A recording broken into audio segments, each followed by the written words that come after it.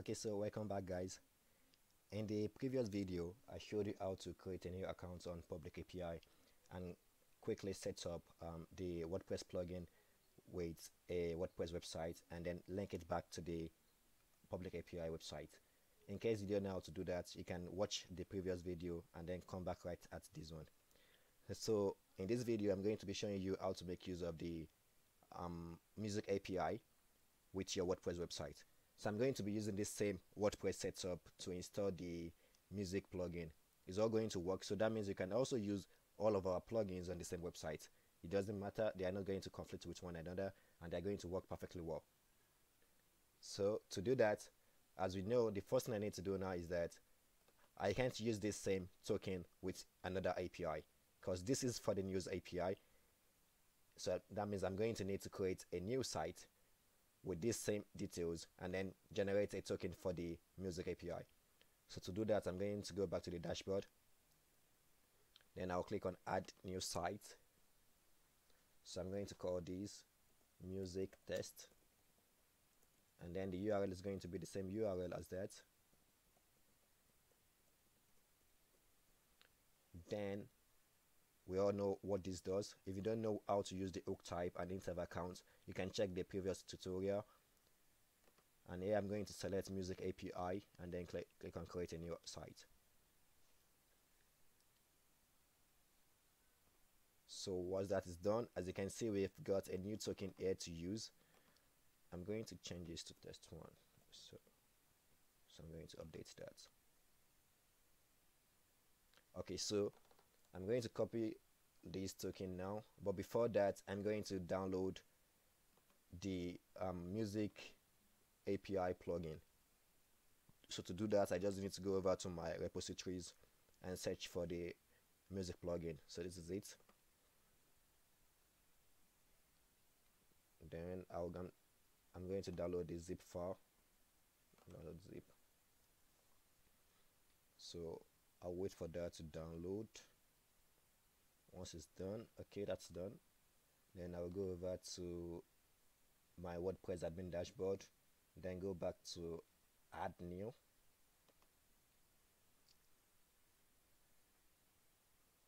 So click on upload plugin, and then I'm going to browse for the music plugin I've just downloaded.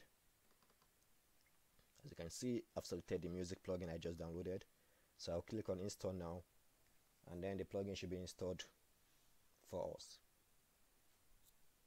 So that's done. So the next thing you need to do is to activate the plugin. And once that is done, we go to the settings. So as you can see, this is the music plugin and this is for the news plugin. So this is the one where we want to edit now. So I'm going to click on settings.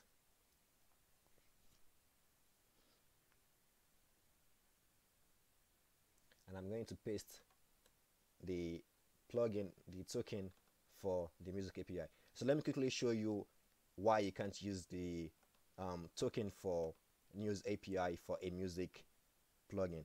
So if I go over here now and select the news API token, the site I created for news API, if I copy over the token here to my WordPress website, so let me just paste this here and click on save all changes, the plugin is going to give me an error message.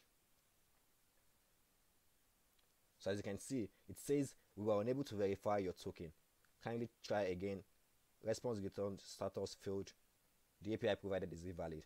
So because you are trying to use the news API token for a music API, there is a conflict and it's not going to work. So you need to make sure you create a site, a new token for the plugin you are using. So for now, I'm using the music API plugin, so I need to use the music API token.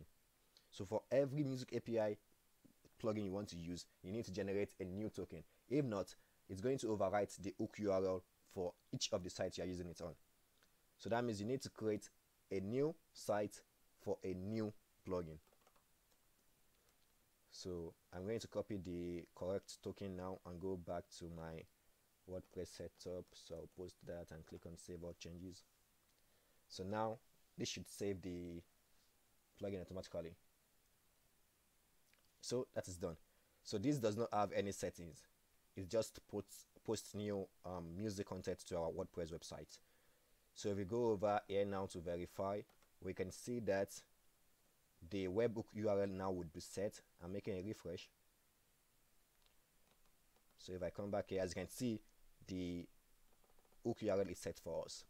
So now, the same way, if we want to test if this is working, we can just click on test hook, and that's going to make a test post to our WordPress website, and we got back your hook is working perfectly fine. If you don't get this message, that means something is wrong with your setup. You can contact us and we'll try and help you fix the issue, but most of the time the plugin should work directly.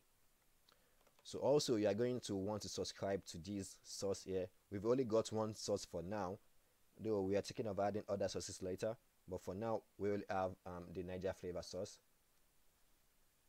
So you'd want to subscribe to this. If you don't subscribe, the website is not going to post any music content to your WordPress website.